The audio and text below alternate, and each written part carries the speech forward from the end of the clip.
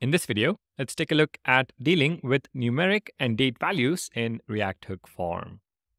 For our first example, let's add an age field to our form. Add the type to form values. Age of type number. Next, add a key value pair to default values. Age, the default value is 0. 0 being a number and not a string. Finally, let's add the HTML. Let's copy-paste the channel field HTML and make the necessary changes. Change the label to age, HTML for age, ID is age, register argument is age, required error message, and the errors object key. Make sure to also set type is equal to number, since age is a numeric value. If we save the file and head back to the browser, fill in the form details,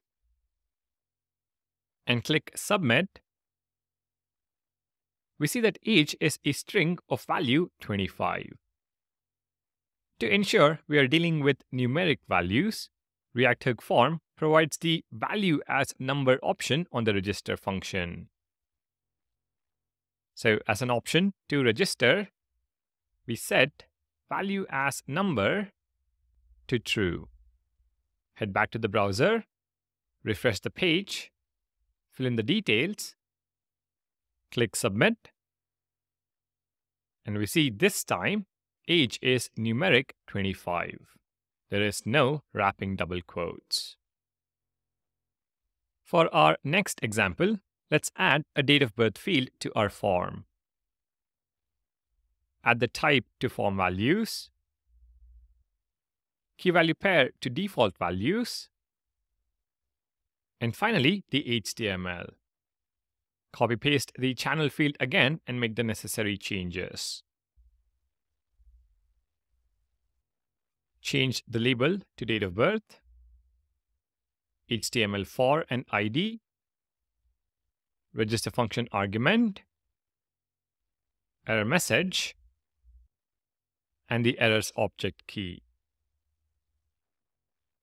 Make sure to also set type is equal to date, since date of birth is a date value.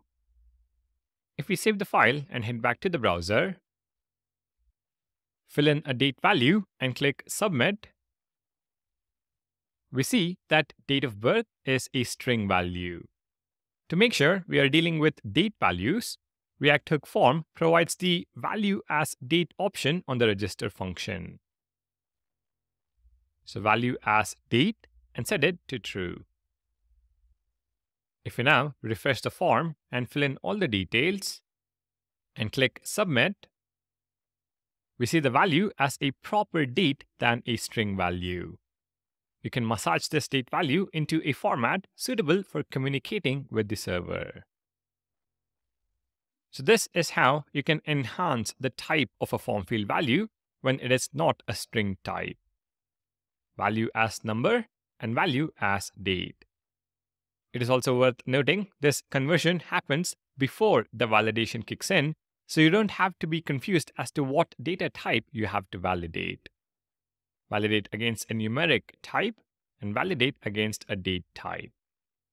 Alright, thank you for watching, and I'll see you in the next video.